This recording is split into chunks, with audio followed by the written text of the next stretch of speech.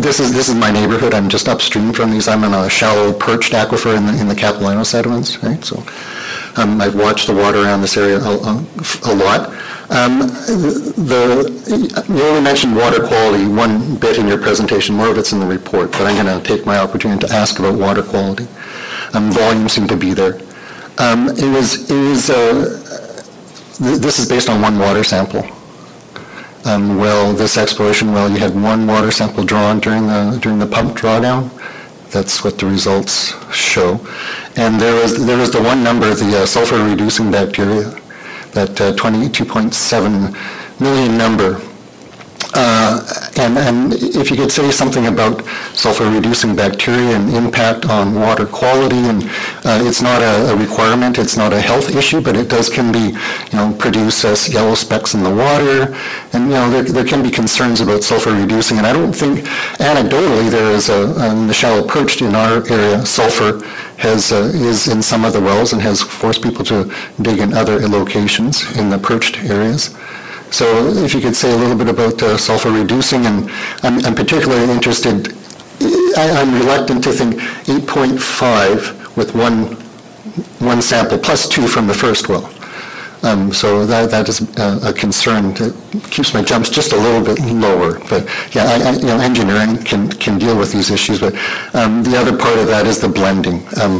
We don't have to look past the Flint, Michigan as a very severe issue with changing source water and blending, and it's unlikely to be something on that order of magnitude, but it is, you did note in your report that the blending is something that is important to look at. So yeah, the sulfur and the blending is kind of the questions. Thank you. Yeah, water quality. We're pretty confident we can take more samples. It's not a problem. We can do that tomorrow. But the water quality is really, really, really excellent. It is very similar to the other wells you already have in the same deposits. So the Langdale well, it's the same deposits. It's the same geology originating in Mount Elphinstone that has migrated down between glaciation periods. So I'm pretty confident in the water quality that we won't see any more surprises. It was pretty consistent, across all of those samples. But again, it is pretty easy to sample if we do want more of that. The sulfur-reducing bacteria is, it could impact operations and maintenance, but because you're chlorinating the water just 240 meters away, you should, and as long as you do use the wells in winter, you absolutely want to use the wells all winter long, not to the same demand, but you want to turn your wells on at least once a day. So as long as you continue to use best practices for O&M, I don't see that as a problem. I've seen much, much, much worse. So the follow-up would be, what do we know about the other, like the town of Gibson's? I don't think regularly samples for sulfur reducing. I don't know if the Langdale well is, or the Granthams well, or the Chester well, like there is these other production wells. And as a comparison, as I see the Mahon, if we go back to those results back in January, there was like 22,000 in the Mahon. So there is, it is present. And I'm just going more data in terms of if you're going to accelerate the design, the acceleration of the sampling, I think would be on the books, right? And particularly getting that information from the other surrounding aquifers. So I don't know if anyone else has sampled for, it's not a regular thing that is sampled for, so does the regional district sample routinely for sulfur-reducing bacteria? I guess that's a staff question. Staff? Do you know the answer to that? Not at this particular time, but what I can commit to is that in further work we'll definitely take a closer look and maybe do some additional sampling in this well and in other wells to see how they compare, and if there's mitigation needed to address any concerns that might arise from that. Thank you. Any other questions for our presenter? No? Excellent. Thank you very much for coming. We do have Annex B here, pages 3 through 152. Half of our agenda package. Remco, do you want to speak more to this, or Is it all here for us? I can allude a little bit on the report itself. The report primarily provides a high-level overview of what is currently already presented, and it compares it to the water supply deficit as indicated, as presented a year ago. At page 3 of the report, it indicates that three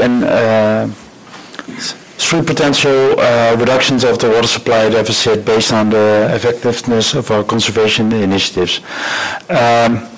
Currently, compared to 2010, the reduction is about 13-14%. So based on current use of the population, developing this well field would reduce our water supply deficit by about 50%, which I think is good news. To use that word again. It's substantial, and it's even more than we were expecting based on the results from phase 2. So I think that's good. What staff also would like to indicate is that yes, there is a significant. There are additional costs compared to the previous estimate, but as indicated by the consultant, the scope of the project has increased, and by increasing the scope, which would allow us to bring the water actually to the Reed Road pump station, and as a result all the way to Roberts Creek and into the Seashell area. We think that that's an additional value to the community in terms of water supply overall. Thank you. Thank you very much. I notice on looking at the chart on page 5 of the report, or page 7 in our agenda package, that drilling a well is cheap. It's everything that goes with it that's the problem, or the expensive part anyways. It was an observation that it's only $200,000 to drill a well. That's pretty good. Questions? Director McMahon? Yes. As I learned last week, when we put in a new water main these days, MOTI requires us to repave the entire road, which is good news for the residents on Elphinstone Avenue who have wanted that road fixed for a long time. But I'm wondering, because as everybody who sits here with me all the time knows, I have a long-standing concern about the safety on Reed Road between North Road and Payne, which has become the bypass for the town of Gibsons, whether we like it or not. So if we're going to have to repave half that road anyway, is this an opportunity for us to get in some safe infrastructure, as in a paved shoulder or even a dedicated bike lane? Is there a way to do that? And then if we are putting in infrastructure for alternate transportation, then presumably we could spend some gas tax money on this. So is there a possible another win here? Staff? Thank you for the question, Chair. There's some pretty exciting synergy given the active transportation goals that the SCRD has talked about in the past between this project and a vision for an improved Reed Road. Certainly something that staff would want to look at should this project proceed. Director Ties? Thank you. On page page 7, it says considerable cost savings, and you also alluded to it earlier. I'm just wondering what considerable could be with working together with the town of Gibsons as well as the other water main that needs replacing. Go ahead. Thank you for the question. We looked at it. A rough estimate could be anywhere between 200 and 400,000.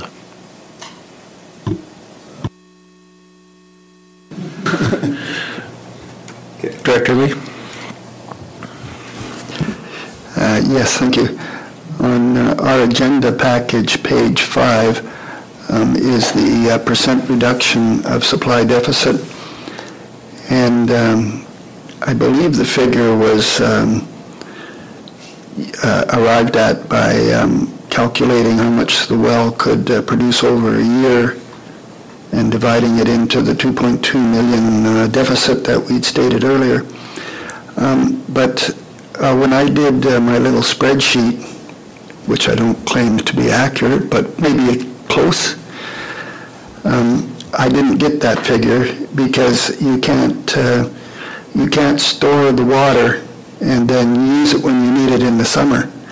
So you have to, I think you have to figure out the actual flow during those months when we need it.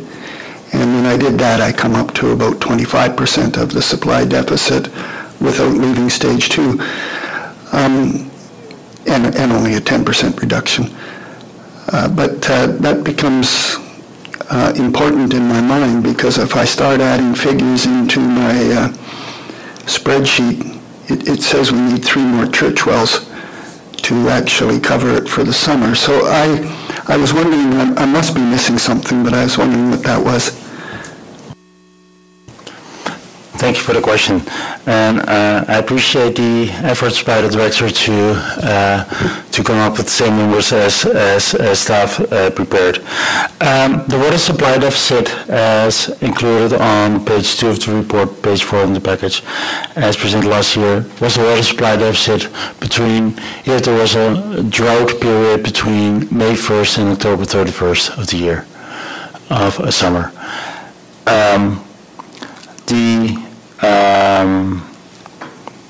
The estimates on the percentage of reduction are calculated for the same period if the well would run at full speed, well fields would run at full speed in that period. Doing so would eliminate the need to release water from Chapman Lake or Edwards Lake during that period. So you're not directly storing the water, but you're replacing. You're allowing for water to be stored during a longer period of time. So that's how we came up with the 55%. It is an estimate. It of course depends on the actual rain, etc., over the summer month. But we're very confident. We're fairly confident that it will be about in that range, that it would reduce the water supply deficit during the summer months. Follow up? Yeah, I'm happy with that explanation, but I'll perhaps get Remco later on to have a look at my spreadsheet and help me through it. Thank you, Remco. Yes, I would be more than happy to. Great.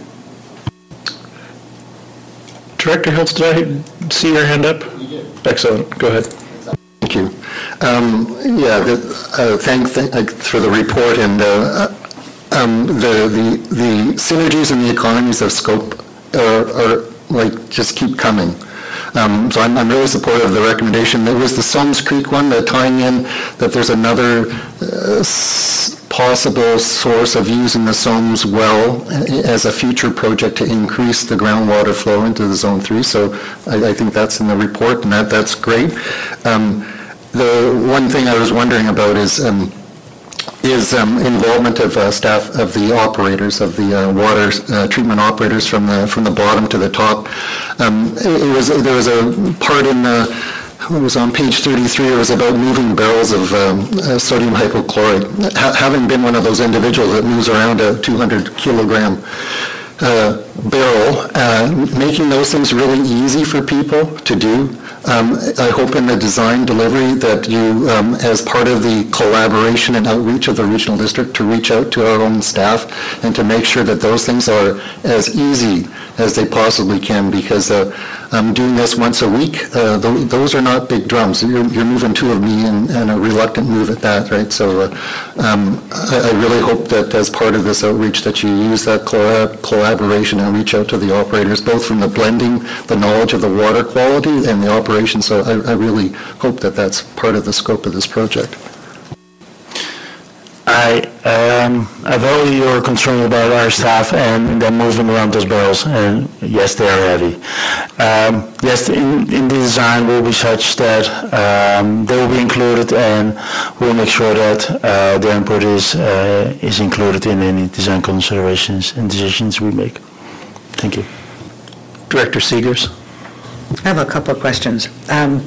So this well would be using power to run the pumps. What do we do for backup in case power isn't available?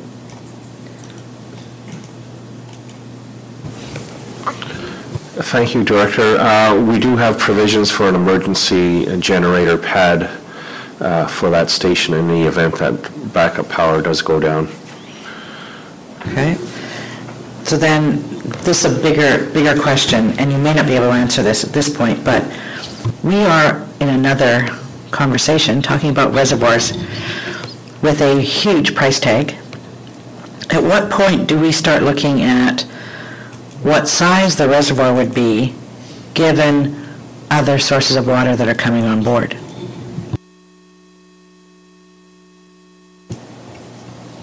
Remco? Thank you for the question, which is a good one.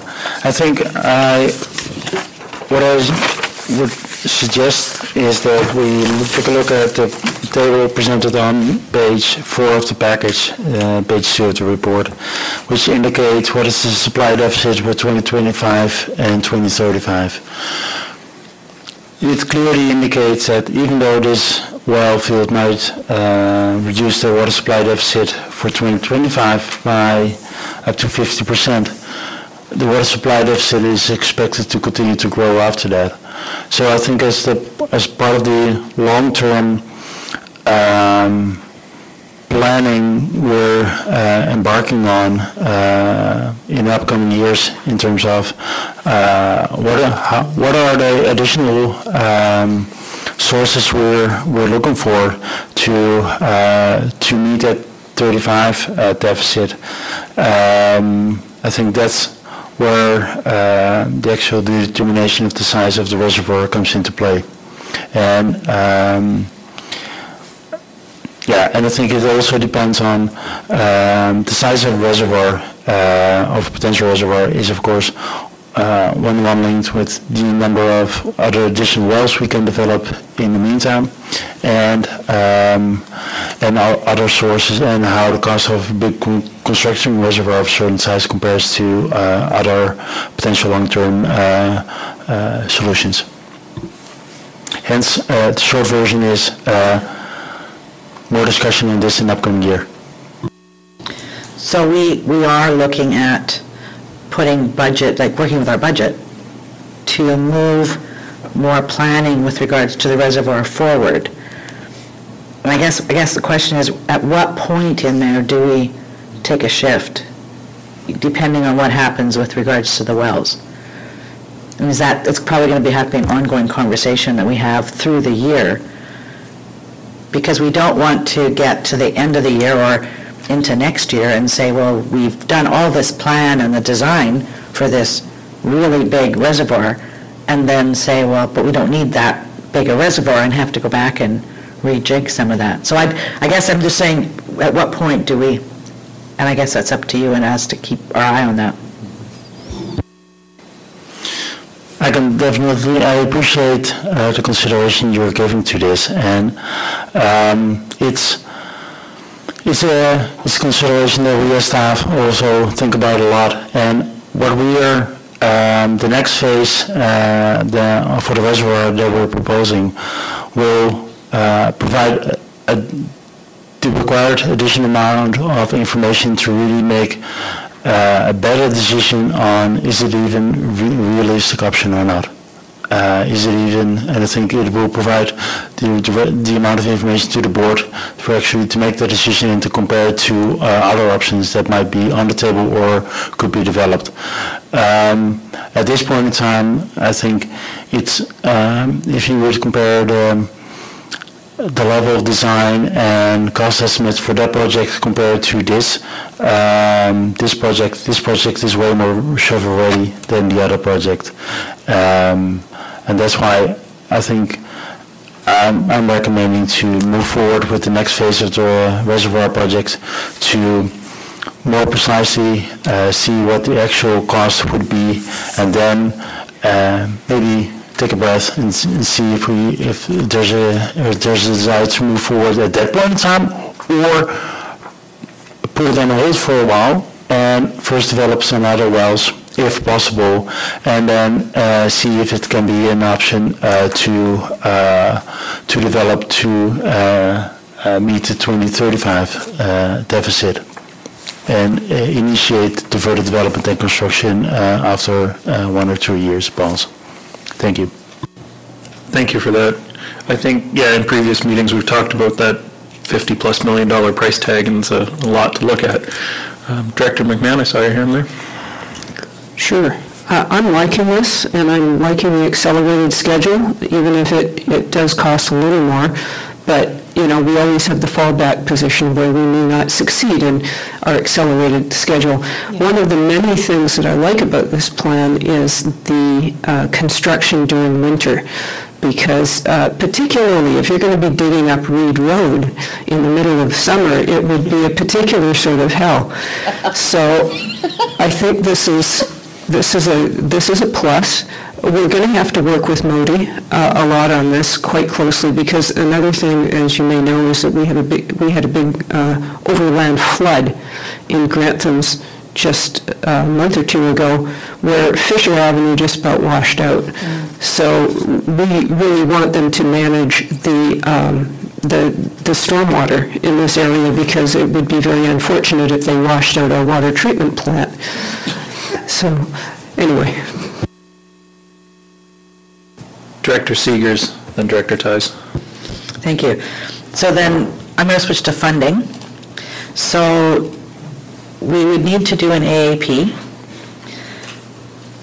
If we want to apply for a grant, we can't actually start any of the construction prior to getting funding from a grant. That's kind of what I've read inside of what you've said here. So again, those two would you have to look at in conjunction as we move forward, because we may get approval from the AAP while we're also applying for grants, if they're available. So that's, I guess, how do we deal with those pieces?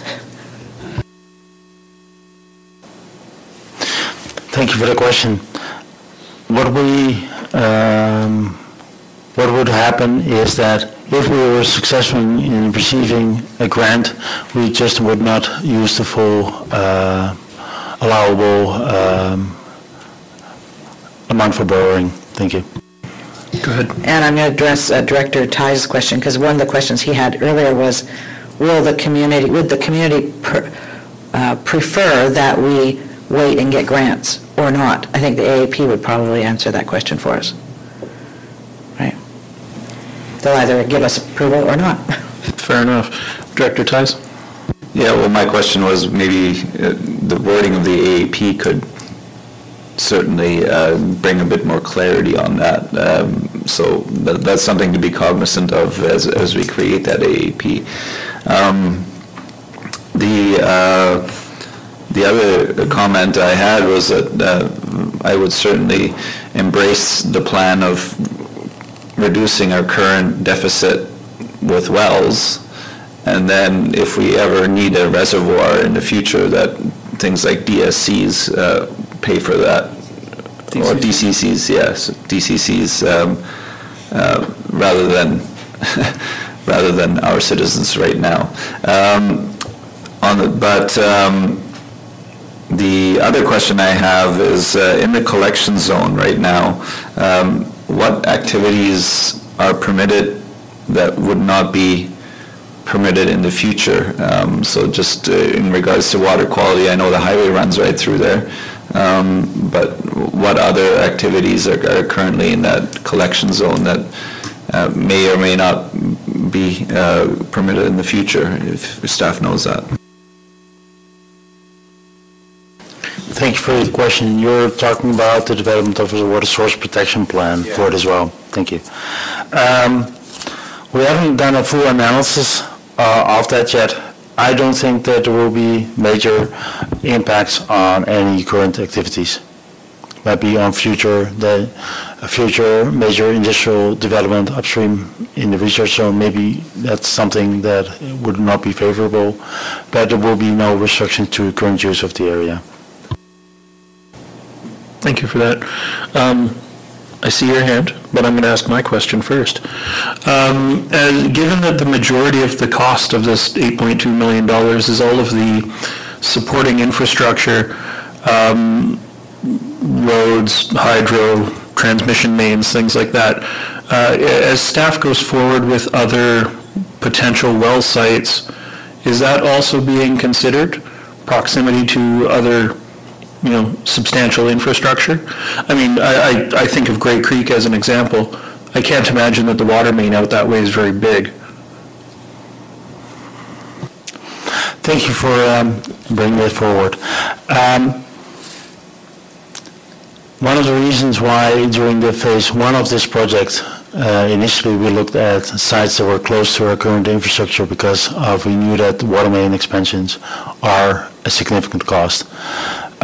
Grey Creek is indeed close to a water main, but it will really depend on the potential yield we can potentially find there if there would be a need for to upgrade the water main to get the water actually out of Grey Creek back into the larger mains. And if so, that will be indeed a significant cost. Thank you. On the other hand, the District of Sechelt might get some new roads out there. Director McMahon? Yes, and at your expense. I would like to move the recommendations on page 3. All right, seconded. Any other comments, questions, discussions? Director Theis? I had one more question, and that is the supplemental flow pipe. Is that planned to be above ground or below ground? For the creek? Below? Okay. Yeah.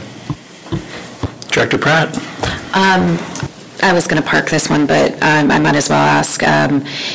During Marta's report, she'd mentioned the possibilities of solar panels in the future. And I would just, because this board has a strategic plan item around climate change and resiliency, and then also hearing that 12 new power poles to go to this project, knowing the potential of power outages that we do see within our community and somewhat within this area as well. Just a quick comment on whether or not we could move it as part of the design maybe earlier rather than in the future.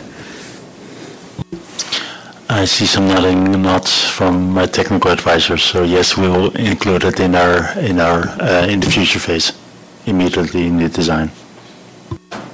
I have a sneaky suspicion we'll find out that solar is not going to be anywhere sufficient to support a pumping station, but... I've seen them support a school, so... Much bigger building. Director Segers? Thank you, but maybe less, I don't know. So one of the moves that's been happening across the province is, by BC Hydro, is burying power lines. Is that something that is considered or even possible in this area? Because the power lines above ground is what leads to a lot of times your power outages, right? Thank you for the question. We'll, as part of the next design phase, we'll consider that. But we'll also, in doing that, we'll also consider that burying in existing development is way more expensive than if you do it in new development. Thank you. We end up having to dig up another road doing that. Well, maybe Moni will come to the rescue. Well, while we're digging... Let's see. Any other comments, questions? I appreciate staff coming forward with the accelerated timeline. I mean, obviously, everybody in the community is eager to get this online and get some resolution happening here. So, all those in favor? Right on. Thank you very much. Do we want to take a 5-minute break? Yes, please. Perfect. Thank you.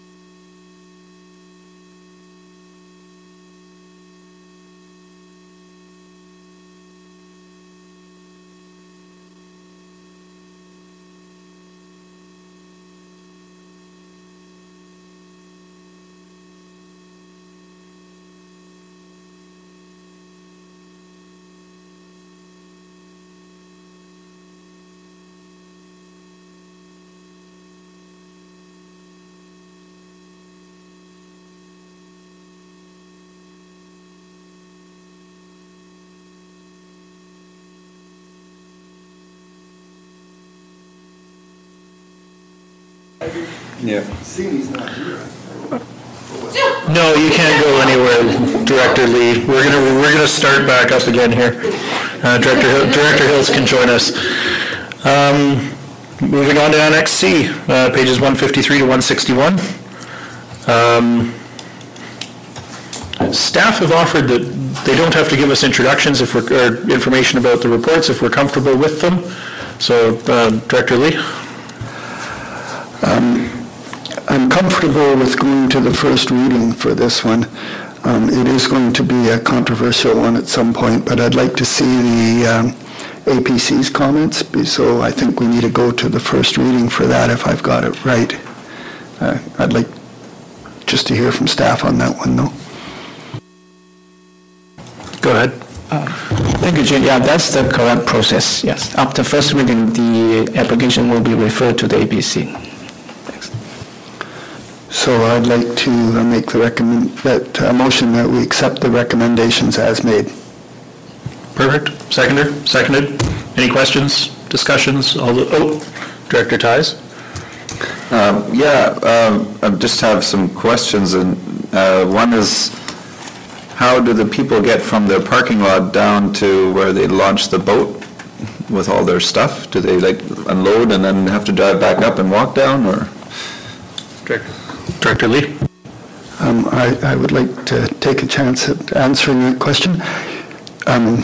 The local residents have already read this recommendation, and they have a lot of concerns, and the concerns they have are that the proposed boat launching ramp that they're going to use, or proposing to use, is not much of a ramp, and the road is narrow, and there's people on both sides. And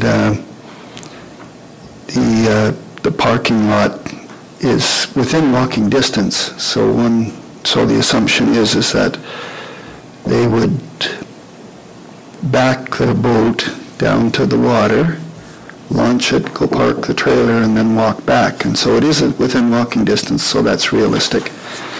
But the physical road is narrow and long with no turnaround at the bottom. And the launching ramp itself is a very informal launching ramp. So I believe, and this is just a feeling, we're going to run into some problems with the immediate area residents.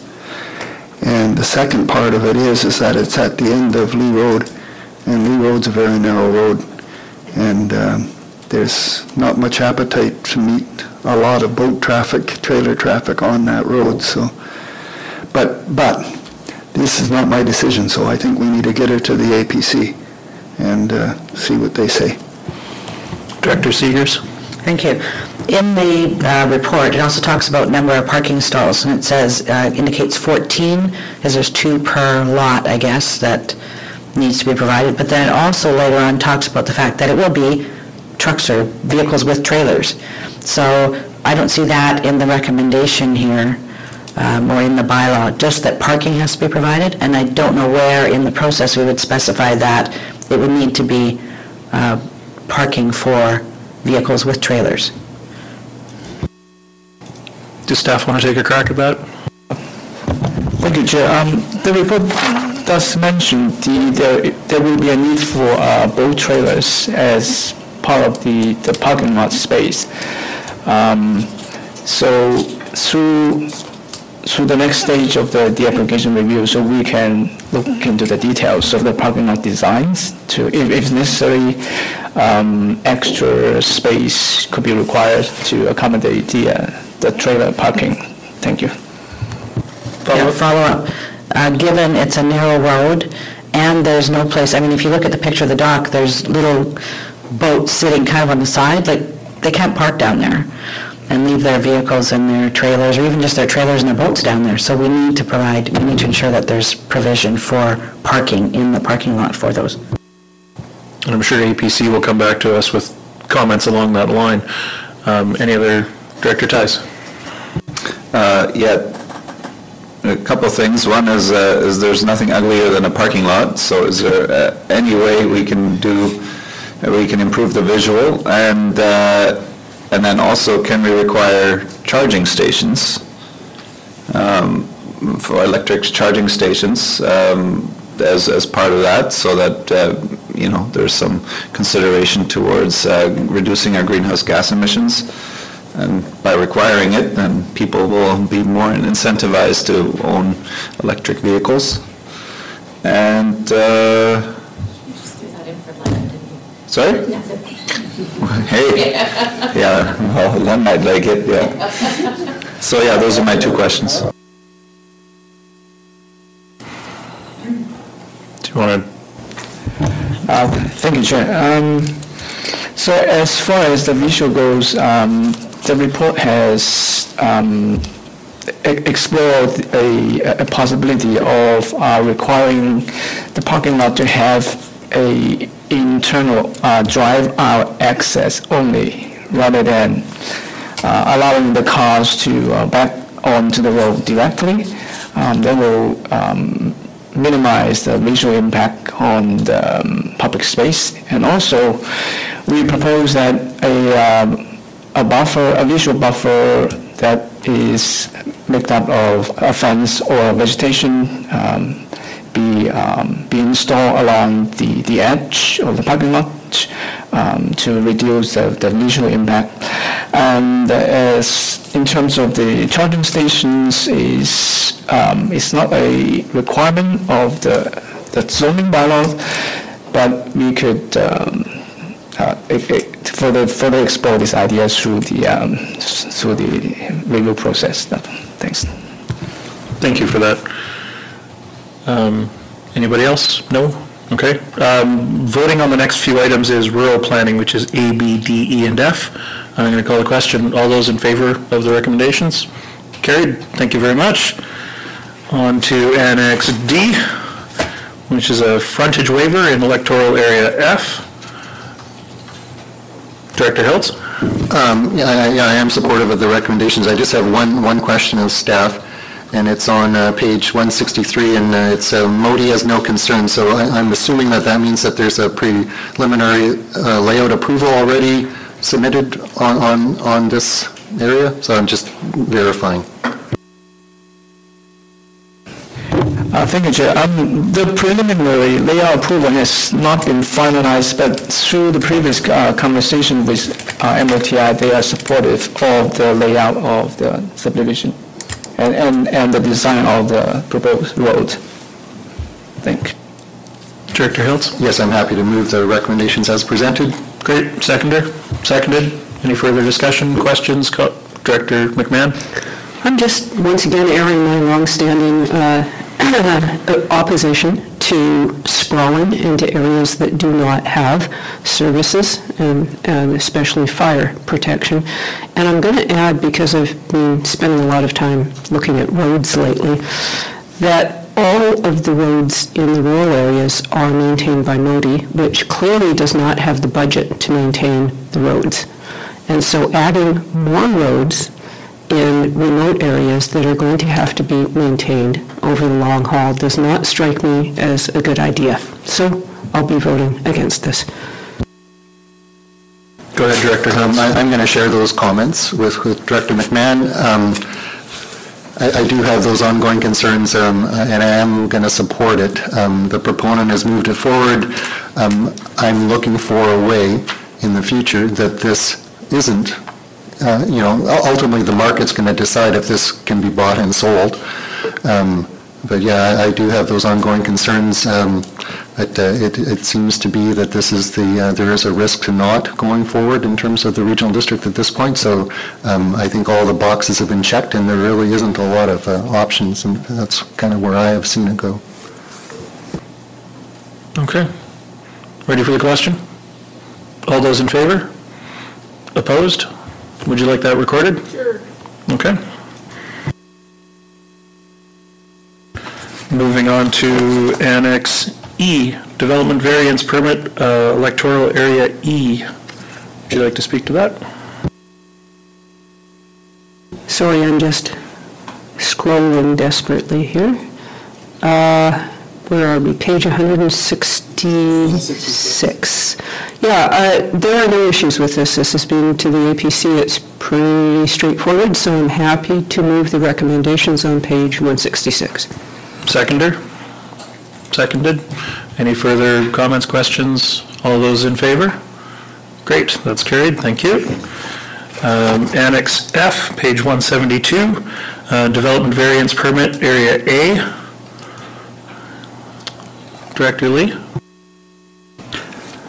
Yes, I'd like to make a motion to accept the recommendations as presented.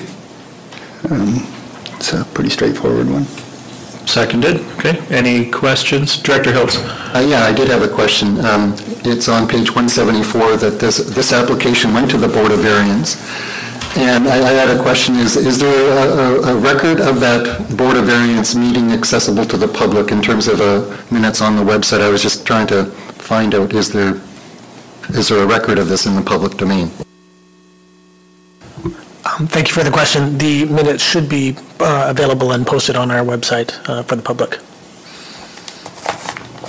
And staff can further confirm that Director Lee. Correct. I do have a question about what is the Board of Variance? I know that what happened, it went before the Board of Variance and they said this isn't theirs to look at, so they pushed it back to us. But I was kind of curious what a Board of Variance was. Thank you for the question. The Board of Variance is appointed by this board and is a separate legal tribunal in the province of BC with the authority to consider variances to provisions in our zoning bylaw, particularly where they present a hardship to the owner. The board defines what is determined as a hardship. The applicant has to state exactly what their hardship is in their rationale for the variance, and then the board in its discussion can determine whether or not they feel that the hardship is warranted and can make their decision based on that fact. Go ahead. Follow-up question, what is the Board of Variance? What's its makeup? In a population of our size, which is any population under 30,000 people in the province of BC, the Board of Variance is made up of 3 individuals appointed by the board. They tend to, the duration for which they sit is based on our terms of reference that we would establish here at the district. Director Tice? Yeah, I'm somewhat wondering we have these rules and and yet when somebody messes up and makes a mistake, then we can bend those rules, and so why are the rules there? And where does the mistake lie? That's my question. If the mistake lies on the owner's side, then I don't know if we should be voting for this. It's not 100% clear where the mistake was made, but it seems like somebody poured the foundation and said, "Hey, let's looks like we overlooked this," and so where was the mistake made? Does staff have an answer to that? Thank you, Chair.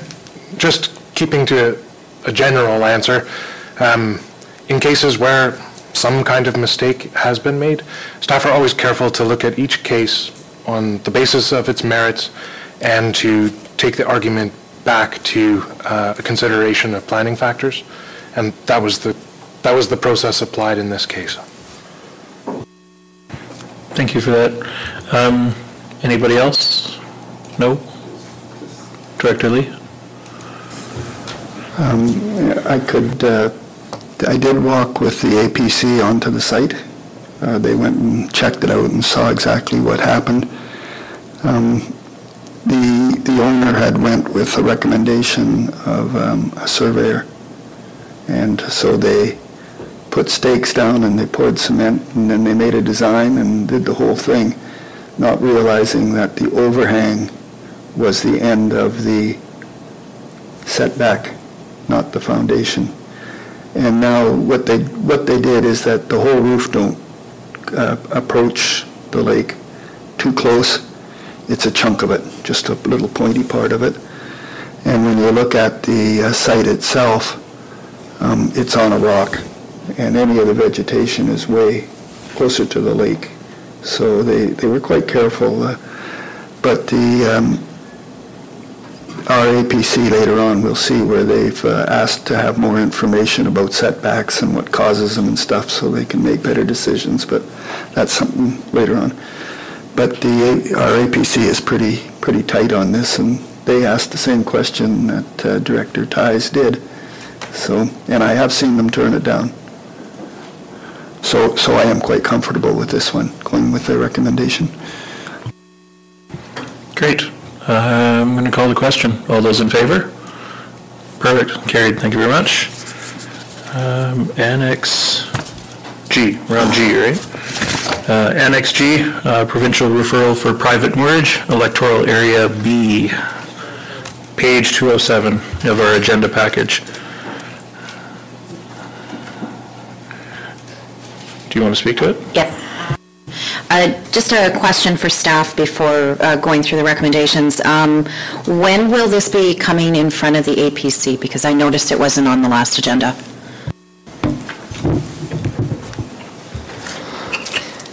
Thank you for the question. This referral is scheduled to come to the APC in January. And the referral, because the referral from the province has already, that timeline has already closed. So I just, and I know that the one from Kellerman was around the same kind of schedule, and we were able to get that on the last month's APC, but not Bessie's. So I was just wondering if it was just a timing type issue or just a question there. Thank you. Yes, a timing issue, volume of moorage reports simultaneously. Okay, and I'm prepared to move the recommendations that are on page 207. Perfect. Seconded. Thank you, Director Lee. Any other questions? Director Hiltz. Thanks, Chair. I'm trying to hook together the section about best practices and page 118. So best practices says gangway should be 1.2 meters. This is 1.5 meters.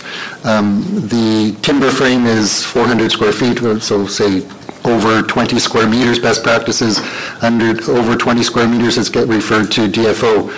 I'm just, how do those pieces fit together? Like in the applicant proponent is to follow best practices, and their document clearly shows them not following best practices. So I'm just wondering, is that a comment that the regional district should make, is that these specifications of the dock do not meet best practices? I'm just wondering how those pieces fit together. Or what is the due diligence on the part of the regional district to verify that best practices are followed, I guess is the question. Staff, please. Thank you. Staff have currently made a recommendation. It's listed as 2B, that the proponent implement provincial and Shishelt Nation best management practices, and have specifically identified two other areas where this particular moorage application is not aligned. Further recommendations are welcome. Thank you. Mr. Hall. Thank you, Chair. Just to build on the planner's comments, and staff spoke about this at a previous committee meeting. The regional district is cautious about stepping into matters that are provincial jurisdiction, and is working with provincial staff to clarify what the most impactful points are that can be provided to the province. But ultimately, staff feel, and we've gotten a positive response at a staff level from the province, that in matters of design and in matters of application of best practices that are the province's best practices, they are the authority. And by us pointing them out in a recommendation as included in the package here, the regional district is responding to the community's interest in seeing the province fulfill its own requirements. Thank you for that.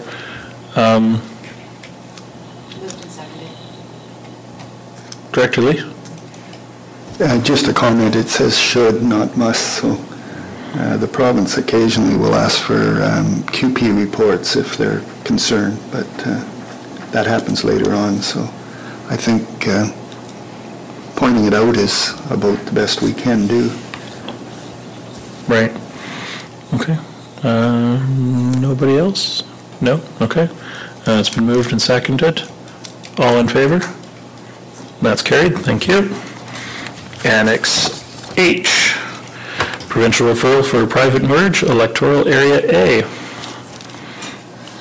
Director Lee, do you want to say anything to this, being your area? No, I'd like to make a motion that we accept the recommendations as presented. It's pretty straightforward, and it's up in Captain Island outside Pender Harbor. Okay. Seconded? Seconded. Any questions, comments? Give everyone a second. No? Call the question. All those in favor? Great. That's carried. Thank you very much. Annex I, provincial referral for a private merge, electoral area B. Director Pratt. Hi.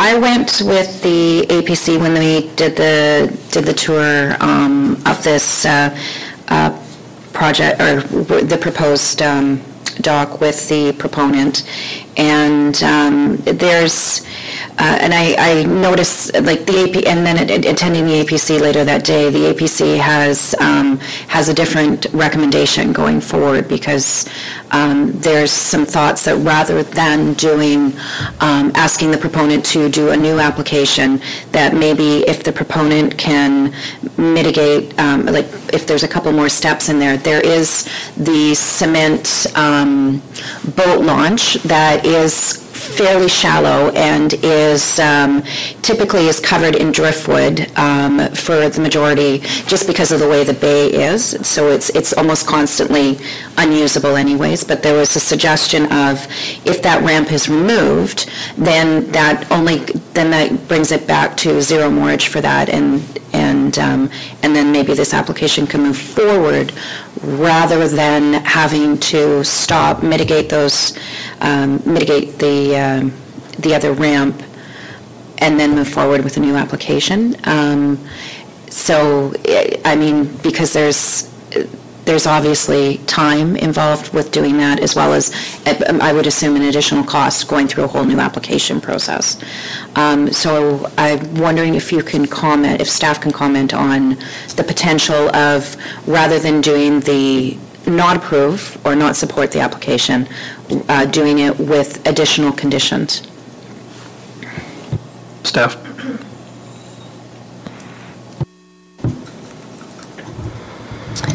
Staff have been in touch with provincial staff about this application, and that our understanding is that would be at the discretion of the provincial decision maker.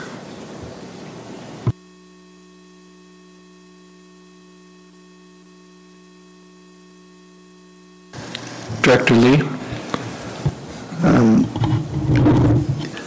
I think I support Director Pratt in that I would rather see a condition put on this that we recommend the launching ramp be removed as part of issuing the license, and leave that to the provincial government. But our recommendation, I think we can make a recommendation, take the ramp out and let nature restore it, which it will. And there's a lot of these old launching ramps around, and I think it's definitely beneficial to take them out and let nature restore it. So my comments when I read it was, I think the right thing to do would just simply be, yeah, we support the application providing they take the darn ramp out, or something to that in a little more official language. But is staff comfortable with that? Is that a possibility that we could do that? Mr. Hall? Thank you, Chair. I'll provide some comments and then may ask my colleagues with more technical expertise to jump in if I don't cover this correctly. To answer the Director's question, the Regional District is asked to choose from a menu of options in responding to the referral. We can choose whatever option the Board wishes. This complexity of having a second moorage facility, from staff's perspective, it's a matter of a provincial policy. The applicant, in making application to the province, did not reference that there was an existing facility there, and so that's and to add complexity and bring in an element that happened outside of the provincial process, staff were later provided, and understand the APC was also provided with a report from a biologist suggesting that removal of the existing moorage facility may not be the preferred environmental option. And staff understand that the work to remove an existing facility would require a separate provincial approval. And so we're careful in framing the recommendations as they are to, I suppose, give the province notice that there's an expectation that the existing policy be applied here in whatever way the province would like to see that happen. Thank you. Thank you. Director Seviers, I saw your hand up. Do you still have a question? No, I was going to redo this, but I have to think now. Director Pratt? I think for me, because the APC comments are being provided as part of the notes, and we have our staff technical information as well as the additional information. And yes, I had forgotten about that environmental report that was provided at the APC as well, which was additional information that was not, because I was the conduit that it got to staff. So it's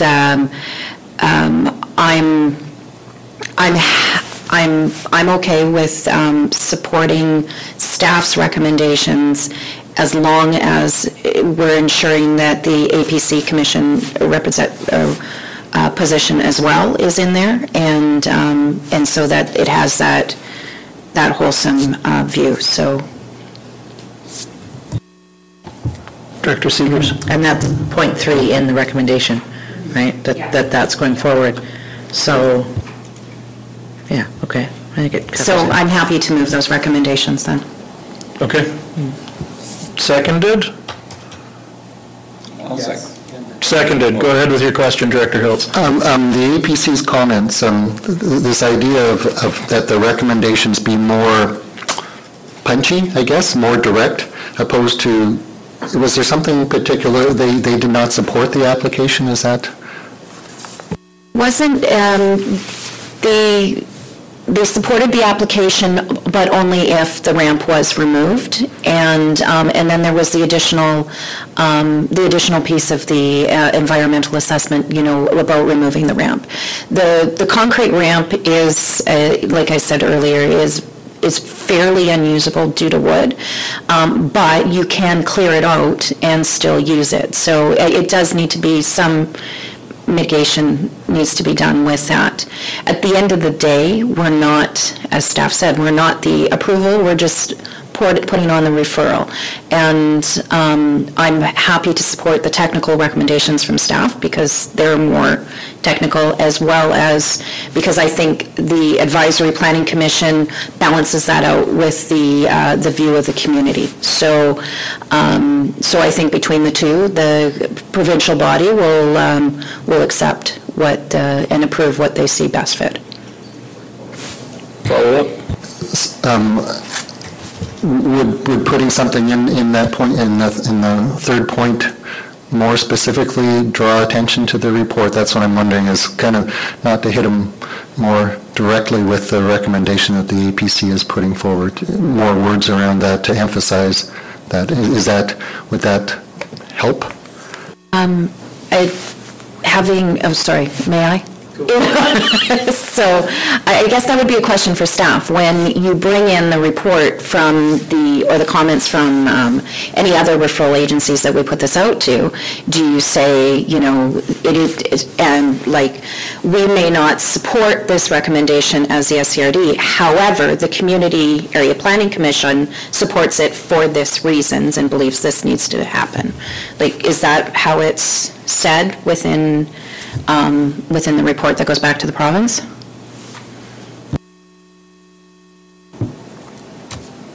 Thank you for the question.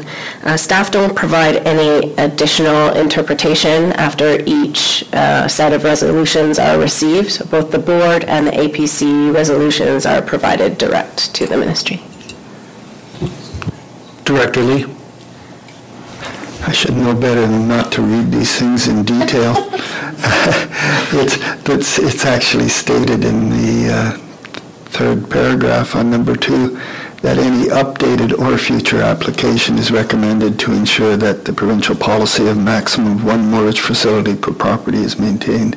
So it's actually quite clear that they need to do some more work.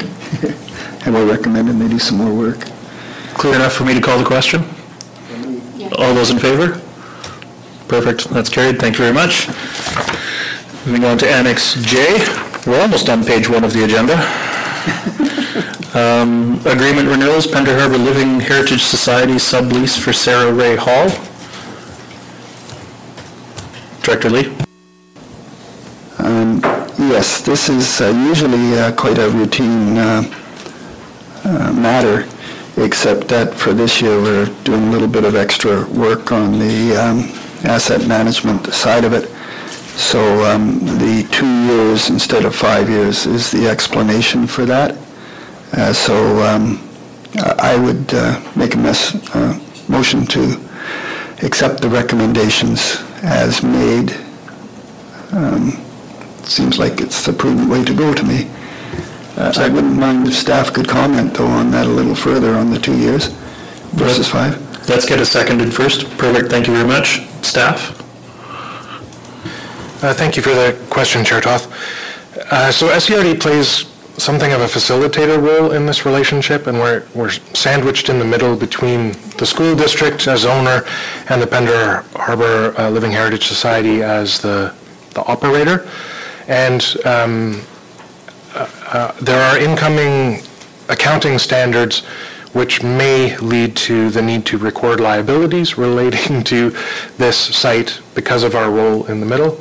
And so in light of those, and always looking for more streamlined ways of meeting community needs, staff requests that while we recommend that we continue with service to the community by maintaining our role as facilitator, that staff have an opportunity to come back in a couple of years prior to these new accounting standards coming in, just to ensure that the interests of all parties are being met as effectively as possible.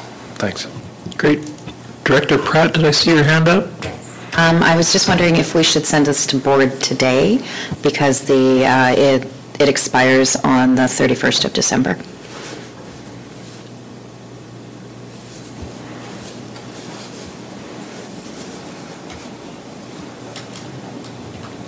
Go ahead. Thank you for the question, Director. Staff are always cautious in adding those clauses, given that appearing on a board agenda gives public notice of a decision to be made. And the parties are aware that this is being dealt with and feel comfortable with the process, so staff don't feel it's necessary. Thank you. Thank you. Director McMahon, then Director Hiltz. I just want to say how much fun it is to vote on an agenda item with a budget implication of $15. Right on. Gotta love the cheap budget items. Director Hiltz? Yeah, my question is on page 291, number 5, and it says all taxes, and I'm guessing that this is just a standard clause, but I'm also assuming that this is a property tax exempt property, being school board property, so just, is that I'm verifying it's a tax exempt property and this is just a standard clause, or just squaring those? Do you know that offhand? I apologize, Chair. I don't know that offhand. The director's assumption seems reasonable. Thank you. Director Seegers? The province determines permissive tax exemptions in the regional district, right? In the municipality, it would, when it comes to us, it doesn't matter who owns the property, it's the usage. So we have properties that are owned by a church, for example. Not the whole property will get the permissive tax exemption. Depends on the use of the buildings or whatever. So I think the province would look at that as well in this case. And it would depend on whether or not it would fit their criteria. Director Hiltz, follow-up? Yeah, I remember from UBCM there was a resolution about legions that came up that regional districts can do their own tax exemption. So I was just wanting to make sure that this property is tax exempt. So that was my question is, if it's not, we probably should make it sure that it is tax exempt, that the province isn't doing it. That's where the question was coming from. So I'm not sure how, if staff just needs to verify that, or is it a can of worms that should not be opened, or I don't know. Yeah.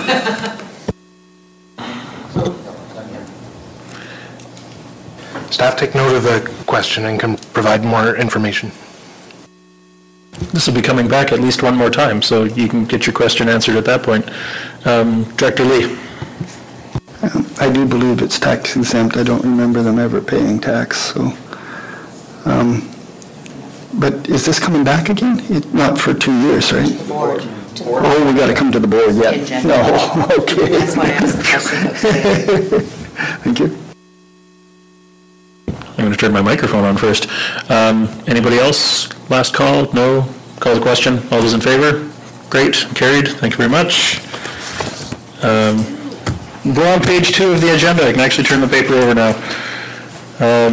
Annex K, page 316 of our package, Agamemnon Channel, Daniel Point Park, foreshore license renewal. Does staff want to say anything about this, or? There you go. Director Lee? Director Lee can speak. I just recommend, I'd like to pass a motion that we accept the recommendations as presented. It's a $200 item, and it ensures that no one's going to build within that water zone and mess it up for users of the park. So it's quite a reasonable insurance policy. All right, seconded. Seconded, perfect, thank you very much. This community parks, A, B, D, E, and F. Any questions, comments? Oh, Director McMahon? Yeah, I appreciate the staff raising the issue of marine debris, because that's an increasing issue in the area. I was just curious because we have a foreshore lease, a very extensive one in Area E.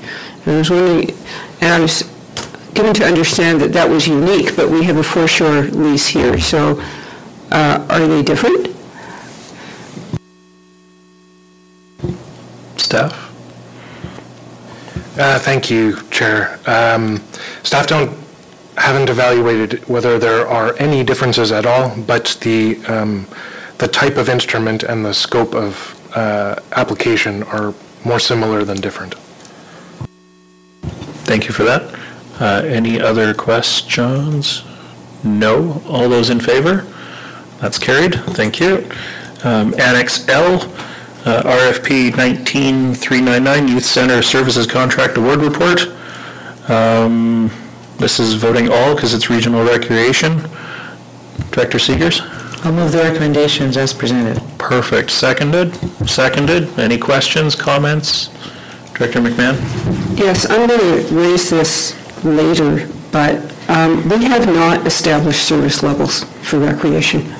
And it's what I would view as an optional expenditure, but represents a lot of tax money. And so I'm not comfortable at this point passing multi-year contracts when we have not reviewed the service levels. That's my comment. Director Hiltz? Thanks, Chair. The multi-year and the service level, it is a service provided, and so the question that I had for staff is, I don't know, I believe we don't typically get reports back on what's happening there, and I believe that the new contract has this requirement for reporting back. 12 individuals seems to be kind of a low number, so I'm assuming that there's more capacity within this building to have more youth involved. So it's the number of youth and the reporting back, and this might tie in with the service level, I think, is the reporting back.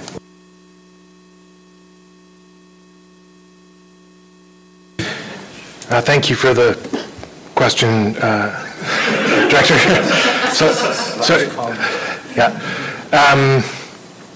Staff provide aggregate patronage figures for facilities through quarterly reports, and will sometimes pull out key information received from individual programs.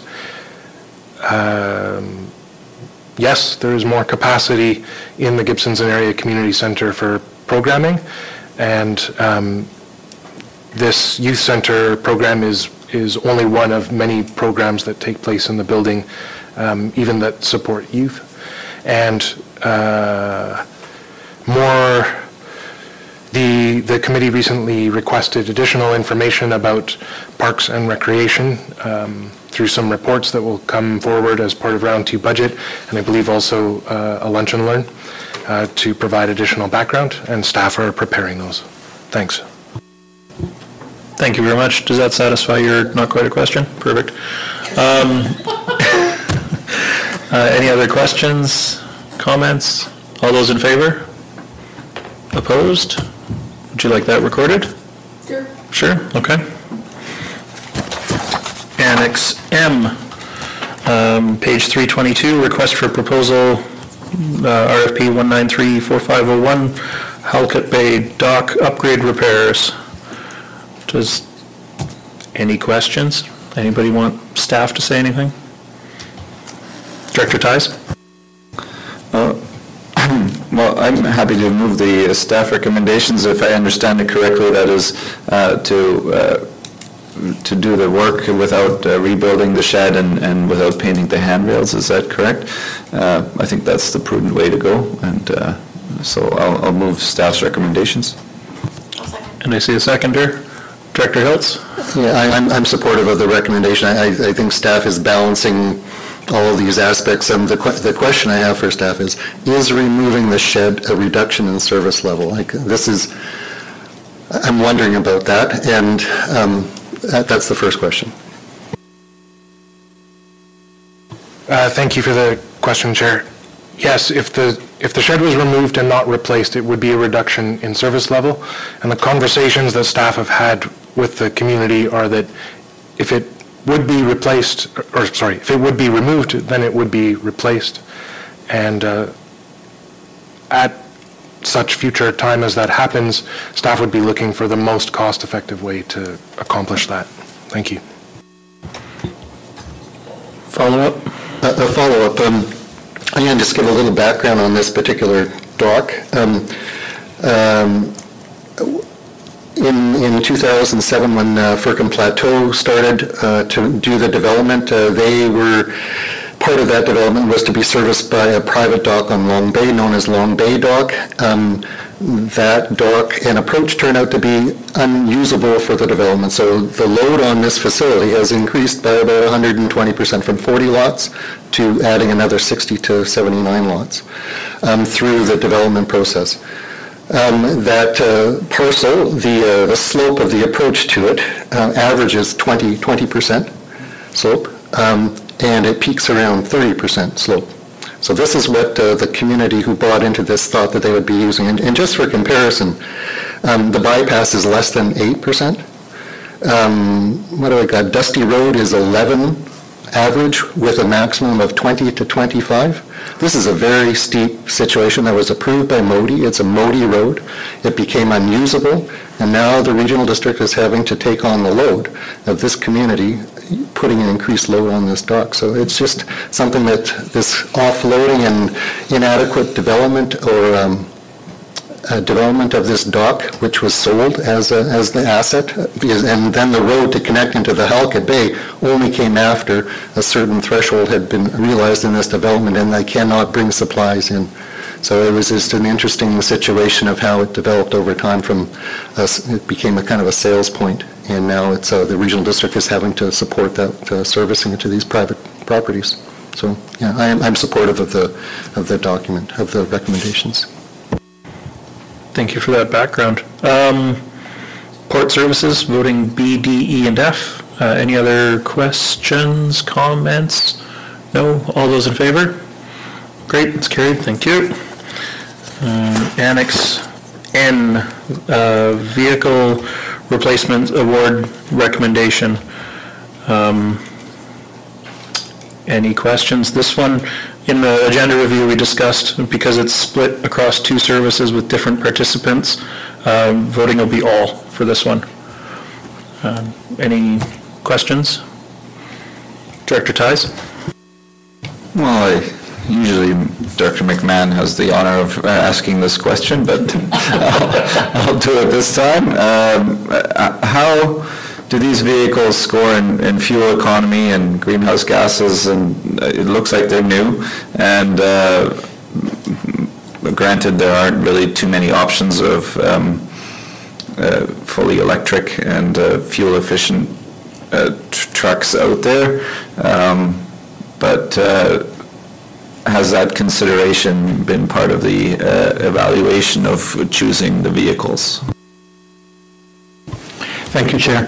The evaluation committee looks at many parameters when assessing these vehicles, of which gas mileage is. Unfortunately, 3/4 ton trucks with service bodies don't get that great of mileage, but it's a required tool for the staff. Yeah, and unfortunately at this time, I think the electric options are zero on the market, so it is what it is, but hopefully next time, right? Any other questions, comments? No? Director Seeger? Move the recommendations. Okay. Seconded. All those in favor? Great. Director McMahon, are you opposed? I didn't see your hand. I'm waffling over here. You can ignore me, I didn't vote. Okay, thank you very much. Annex O, 2020 BC Council of Forest Industries Convention. Sure.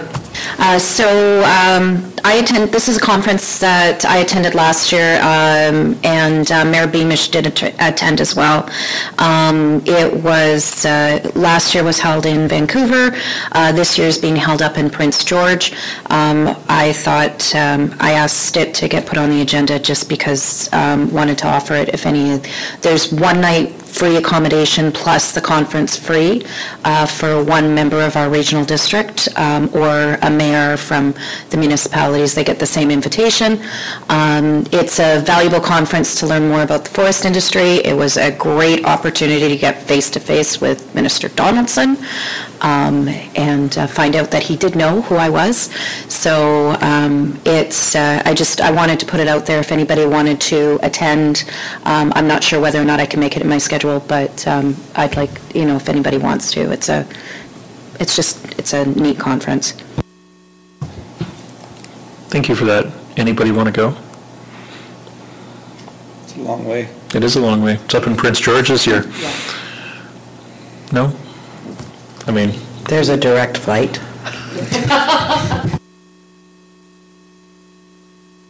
One night's accommodation and the registration fee for the conference is covered by COFI. And then so additional hotel and getting up there, if the board wants to support someone going there, would be covered by the board. So, Director McMahon? If Director Pratt thinks it's a valuable opportunity and wishes to go, I'd be willing to support that. But I personally do not want to go to Prince George to this conference. Same. Director Segers? Okay, so we could approve Director Pratt going, and if it works in her schedule, she can go. And if not, that can come back and somebody else can take her place inside, because the registration can be transferred typically. Yes. Okay. So I'll put Director Pratt's name in there and move the recommendations. I'll second the recommendation. Director Hills, did you want to speak still? Yeah, I just remember last year when this came back before the board, and at that time, I recall it being the first time that people could remember this being offered. So this is kind of a recent thing, and that discussion went about the perception of a lobby group paying for someone to go there. That was kind of the discussion that was around the table last year, and so we're back here again, and this time it's in Prince George rather than Vancouver, so a little bit more significant investment. I think Bill Beamish only attended the day, he didn't stay overnight. So yeah, this is the second time round, and from what I understand, this is only the second year that the COFI has offered this incentive to attend. Director Lee, you had your hand up? You're okay? Director Segers? We'll get invited to a lot of these different types of conferences, and we have competing interests and competing agendas on the Sunshine Coast.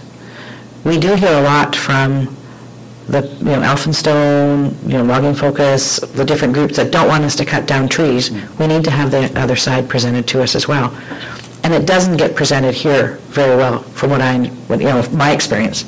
So this, we have to see both sides. So yes, they're paying for part of it. They don't pay for the whole conference.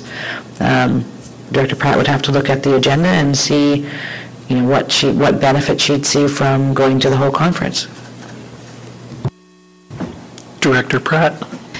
So because of there's a number of ministers that do attend this, as well as I got face-to-face with about 5 BCTS workers in the groups, and which is, so it's about, there's some relationship building there as well. So, I'm happy to go or to stay, depending on my schedule, or someone else to go or stay, or to not. It's up to, really essentially up to the will of the board about the additional costs. Director Hiltz? I'm supportive of someone going. What I'm also supporting is that the SCRD pay it. That's kind of how I would prefer to see it's in terms of the greater $40 million budgets, it's a small cost, but I think there's some independence in there that, so from a perception point of view, I'd be more supportive of the SCRD paying the whole shot is kind of the way I'd be thinking about it. I've got Director Lee, Director Kroll, Director Segers, and then Director McMahon. I'd be very supportive of Lori going. She can continue her relationship building with the minister. We'll have a very good relation with all ministers pretty soon. So, and I think it's very important to get both sides of the discussion. It's so when we do have to make decisions, it's cool. And we are asking things of them, such as land use planning. So I think the relationship building is very important. So I'd be supportive. Director Kroll. Sort of going along with what Director Lee was saying, I think there's a benefit in maintaining the same representation from the district board with the group. There's a bit of continuity. Conversations can be, for someone else to have to start afresh is probably not as beneficial to the board. So I would certainly recommend if Director Pratt is able to attend that she do. Director Segers. Thank you. My understanding is that COFI in past, I think last year was the first year that they actually paid for a day for government officials to come. Prior to that, if government officials could make it, they went on their own dime. There is an acknowledgement that a lot of the municipalities where forestry is a big part of their budget, they've been having some difficulties.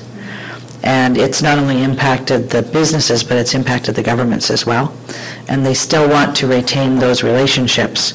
And so they started offering this as an incentive to allow it to be more cost-effective for elected officials to attend.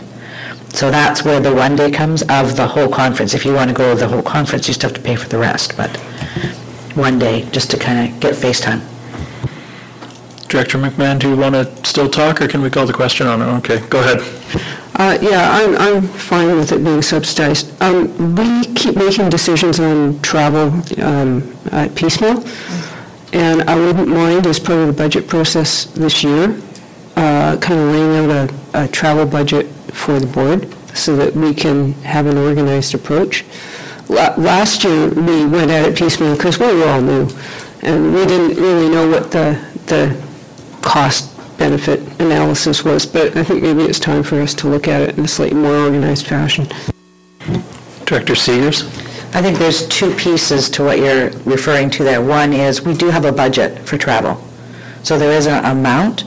This is the piece that actually gets somebody paid. So unless we actually, do you remember how we came back and we did all those extraordinary meeting, right? So this is actually somebody going gets paid to go. Otherwise, they can't actually submit their expenses. And there is a budget.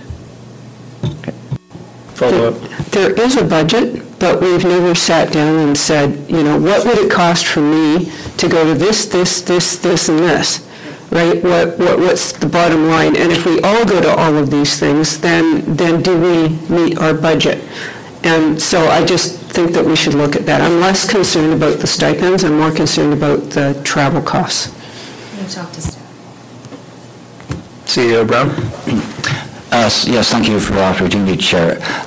Just to make a way in, there's a couple of questions that I hear, and also just to remind the board that we're looking at the compensation bylaw, remuneration for the elected officials at the table here, and I think we'll keep this in mind as far as covering off these so-called one-offs that the directors have to retroactively approve, is to come up with a bylaw that is more all-encompassing for these types of conferences that the board is attending.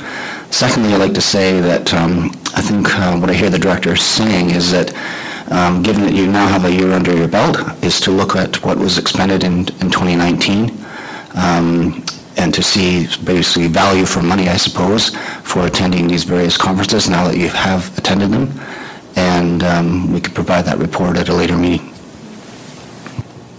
Director Pratt? And just to follow up on that, and it's the whole concept of professional development as an elected official, because there might be there might be some conferences that, you know, if you attend LGLA and you just, it's not your thing, but you see another conference that you'd like to attend, like looking at potentially a professional development budget per director or as a whole as a board. So, or if there's, you know, certain board, I'm going to say deficiencies, where, you know, like maybe we might have some that want more information or, you know, on certain things to become a better elected official that are outside of our mandate. And is that something that we can look at with the CAO as well? I think staff will come back with something. Perfect. All those in favor? Perfect, that's carried. Sorry. We still have a few items, and a closed meeting, and lunch. Annex P, page 334, Islands Trust and SCRD joint meeting. Motion to receive the minutes, because we didn't actually receive the minutes. Sure, yeah, we can receive all of the minutes. So that's P, Q, R, S, T, U, V, W.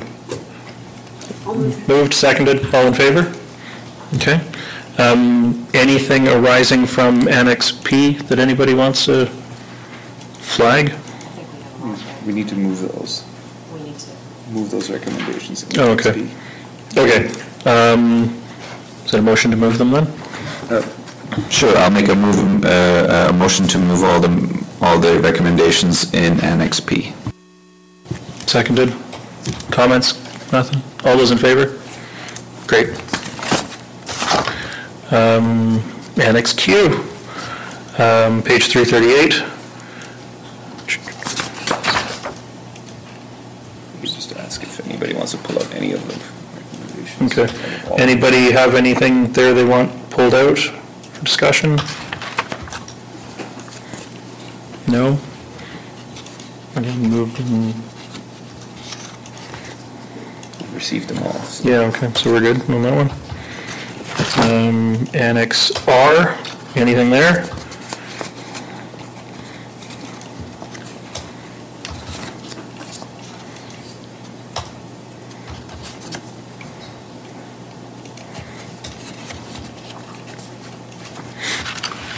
Director Seegers? There's one recommendation there, recommendation number 2, that we may want to consider endorsing.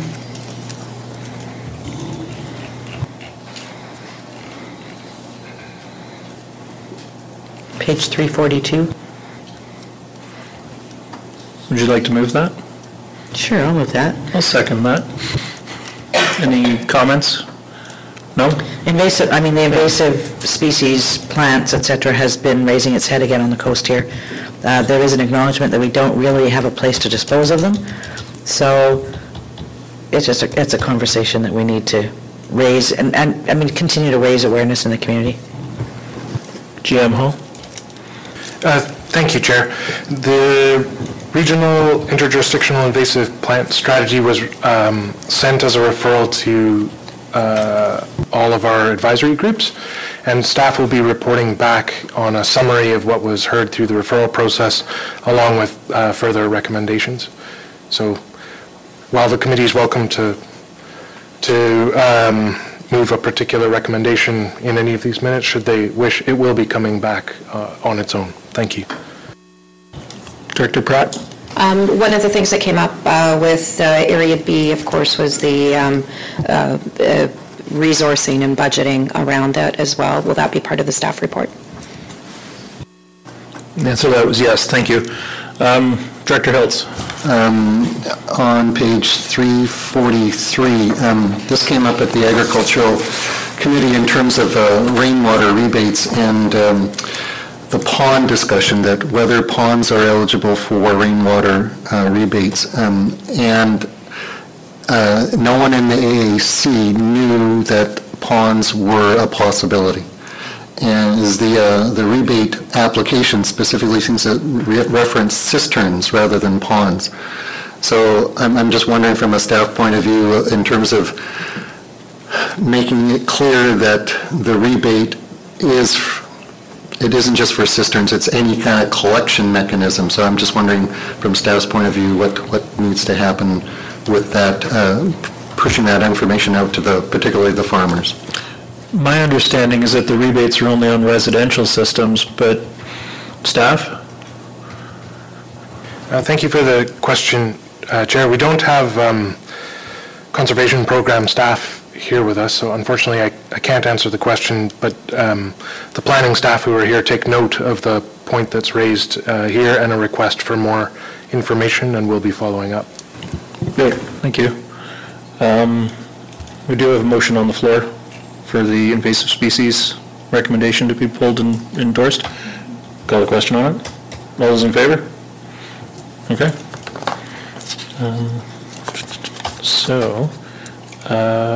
Annex S? Yeah.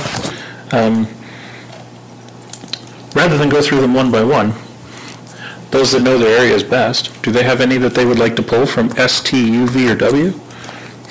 Director McMahon? I just want to note that the Area E APC had a lot of questions about private roads and would like to understand better the implication of private roads going in.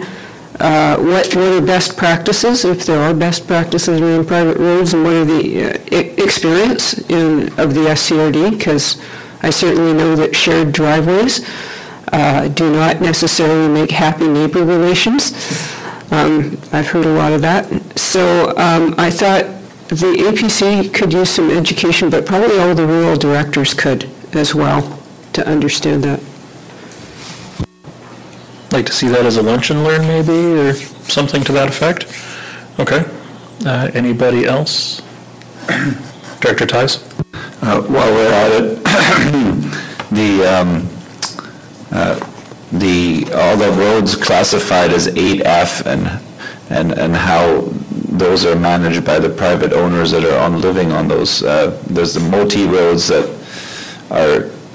they don't maintain, and how private owners are expected to maintain them, and what arrangements kind of happen around the coast to keep these roads maintained, because some people aren't. Some people ask Capilano nicely to do some grading, and sometimes Capilano obliges, sometimes they don't.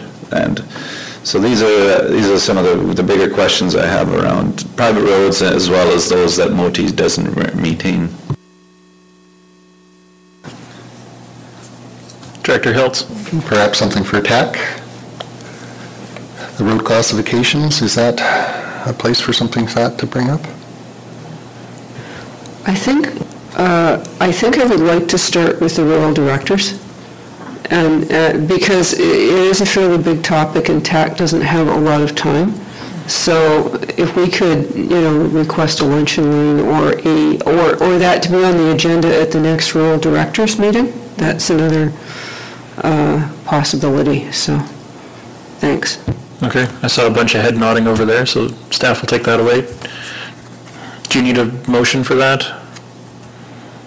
Would you like a motion for that? I think it would be helpful, yes. I mean, the actual mechanism is something we've been reviewing, given the parking lot items, for example, that were provided. So clearer direction on how you'd like the message conveyed and the information obtained would be appropriate. Thank you. Okay, I would like to move that we add private road and unmaintained road issues to the next rural directors meeting. I'll second. Seconded. Any comments? Director Seegers? I don't know if that actually captures all that you were talking about, because you're also talking about how is a road designated 8F or whatever the designation is, and then who's responsible for maintenance of that. Director Tice. Maybe add that a representative from MOTI is invited to attend that meeting. Sounds like an amendment. Second the amendment. Seconded. Questions on the amendment? Discussion? All those in favor? No, rural, right. The motion as amended. Any further questions, comments? All in favor? Great. Okay. Director Lee. I'd like to discuss the item on page 346 of the Area A APC minutes, and it is that the APC recommended that the SCRD give consideration to hosting an information session with planners, repairing professional surveys, coast APCs to identify and clarify issues affecting setbacks. They were talking about all setbacks, side yards, front yards, too close to the lake, all that kind of stuff. I think they were looking to basically, more importantly, educate themselves on the issues as an information session. I was wondering what if other rural areas had the same thoughts that we need that, or? Director Seegers. Thank you. I'm going to throw this over to staff. There is, what is it called? The Sunshine Coast Planning Institute or something? Sunshine Coast chapter of the Planning Institute, right, of BC. I'm wondering if this would be something that they could consider taking on to educate all of the APCs, District of Sechelt, Town of Gibsons, all the electoral areas, because setbacks are setbacks. There could be something, they just did something recently for the public, right? So, is that something that could be put over to them? Staff? Thank you for the question, Chair. As a member, but not of that chapter, but not a decision maker on the executive for that group, My comment would be that it certainly would be in scope and might be of interest to a broader audience than just APCs. The question of resourcing would come up, and if there's a registration fee in order to make such an event sustainable, that might might reduce attendance.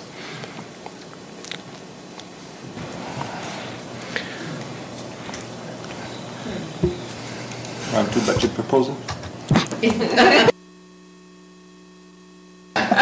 Go ahead. Ignore him.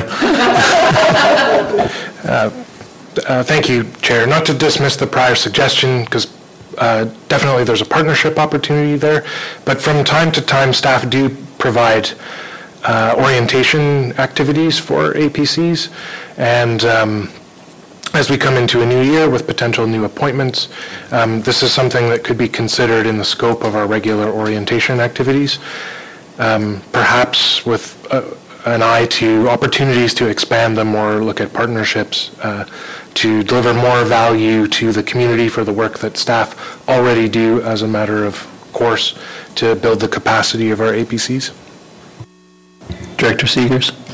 Yeah, I wasn't dismissing what you were saying either. I was just trying to think how we could actually put something together. There's a lot of expertise in the planning departments up and down the coast.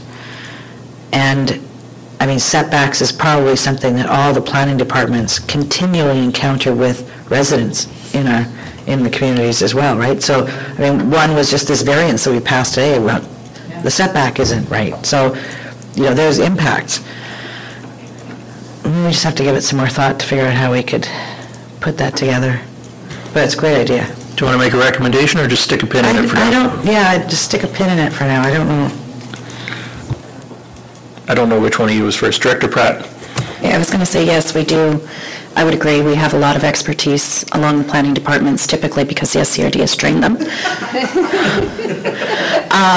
And I'd be happy to support like a community education effort, and there's probably a couple of other education opportunities, maybe even potentially with Capilano.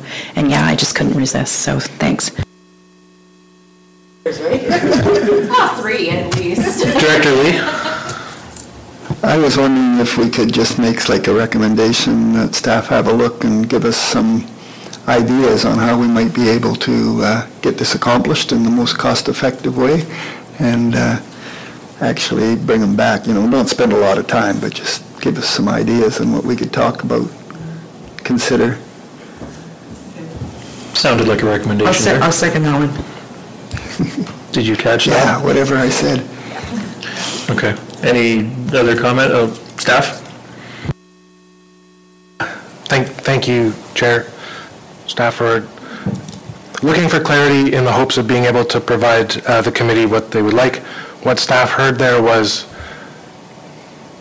direction to include information about setbacks in APC orientation, upcoming APC orientation, and secondly, to look at opportunities to provide information to the community. Thanks. Is that clear enough? You like it? Does staff like it though? Well, second drafts are always better. So thank you, Chair. Provide similar information to the community through an education opportunity, something like that. Staff are taking notes from the conversation, so along with the motion, have lots to work from. Thank you. Perfect. Director Seegers. Yeah, I understand the APC piece, right? But if we look at our process, that's too late. They need to have the information, yes. But if we can actually educate the population, they're the ones putting stuff together and putting plans together. If they have an understanding about it, it actually would lessen what issues we have to deal with at APC and at board and planning, etc. So it's getting out in front of it. Right. Go ahead, Director Lee. Did that motion cover that aspect I was thinking that is exactly what we need, and I think us ourselves would be one of the audiences as well. Yeah. Okay, so I'll make that motion. It's already on the floor, and yeah. And last chance, anybody else? All those in favor? Great. Anything else out of APCs? Director Pratt. Very, very quickly, just bringing back the note about the invasive species is Area B is really every chance they get, they're talking to me about it. So. Moving on. Annex X, we've got communications here, page 360. Director Ties. All right, I'd just like to make a motion that staff prepare a report on the possibilities of renaming the Halkett Bay Dock. Come forward to a future committee meeting? Come forward to a future committee meeting, yeah. Seconded, or comment? Seconded, and then an amendment, possibilities and process? I'll move that amendment. Okay. Director Lee? Oh, I was just voting. Okay. In favor of the amendment? Great. Opposed? No. Okay. Hey, am I allowed to vote? No, you're not. Staff have something I to can't say? make that. B, D, E, F. So I can make the You amendment. can't make the amendment either. It's backed out right up again. Sorry about that. You'll make the amendment, you'll second the amendment. Let's try that again. All those in favor The amendment? of the amendment? Thank you. Can you repeat it? I did not catch it. Possibilities and process. And staff, did you have something to say?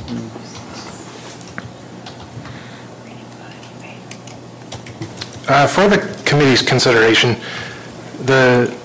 as the Ports Division is extremely lean and has activities mostly focused on maintenance and capital repairs, and appreciating that the concern brought to the regional district's attention is a community concern, this might be an opportunity for a community partnership where the FERCM Sunset Owner Society could conduct further research, including engaging other area residents and owners about the process and implications. It's not an area that the regional district has experience with or knowledge of, and might be an opportunity to harness interest that's in the community and stretch our limited resources. For the committee's consideration. Director Ties, Director Pratt. Well, I think maybe we shouldn't vote this down then, and then just say that staff contact whoever sent the letter and say, can you please do the research? Director Pratt. I was going to say the same thing, actually. So, but I would defer to the director from this area. Yeah. Thanks for the deferment.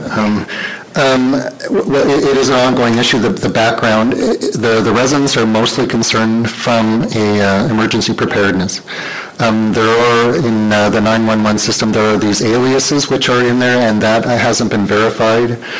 So that's something that could be the emergency services, just to verify that information. The history of it, the actual tenure that the SCRD holds is actually FERCM Bay. That's the actual name of where the tenure is actually held. So Halkett is kind of a historical name that kind of was with the dock, and the confusion has come about since 1989 when the provincial marine park was called Halkett Bay. So and there's a road there named FERCM Road. So the residents mostly are concerned about the emergency services. So if they pick up 911 and they call and they can say, where are you? They'll say Halkett Bay.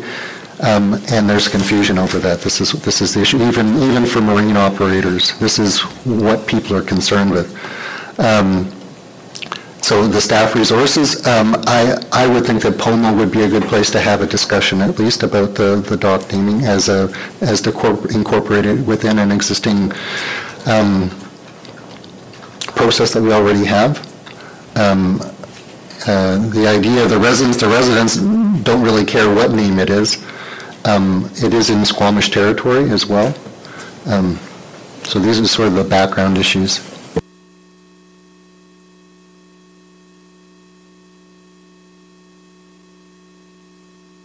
So we can call the question, allow it to fail, and then make another motion to just reply back to the letter writer, and it's either that or we amend it, but I mean, amending it changes the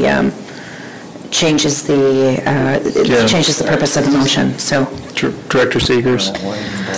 I understand the concern that staff have for limited resources, but I'm looking at this now from the perspective of the residents on the island. If they try to call anybody and say, how do we go about changing the name on this, what are they going to be told? You don't own it.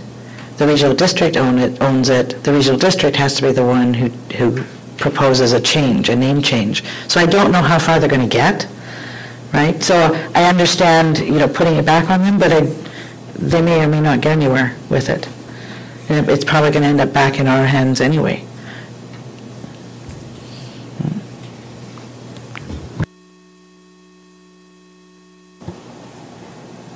Everyone's looking at me. I don't know. I can't even vote on this.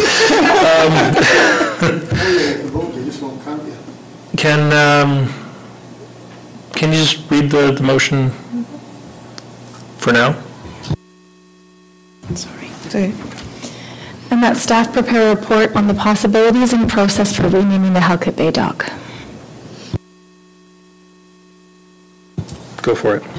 And I think this probably would be best directed to Sherry as corporate officer, because there will be a process. I remember when we renamed Fair Lake, right? It was Romeo Lake before, it became Fair Lake. There was actually a process, a provincial process, that we had to go through to change it. So I don't know if that's what we have to do here. Director McMahon. Yeah, we might refer to Matt Trite too regarding the 911 question.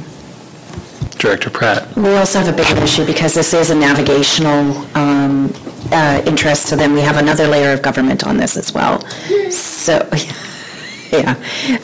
So there's a whole other piece of this. So the motion as we've put forward, I would look to staff to say, is that sufficient based on the conversation we've had?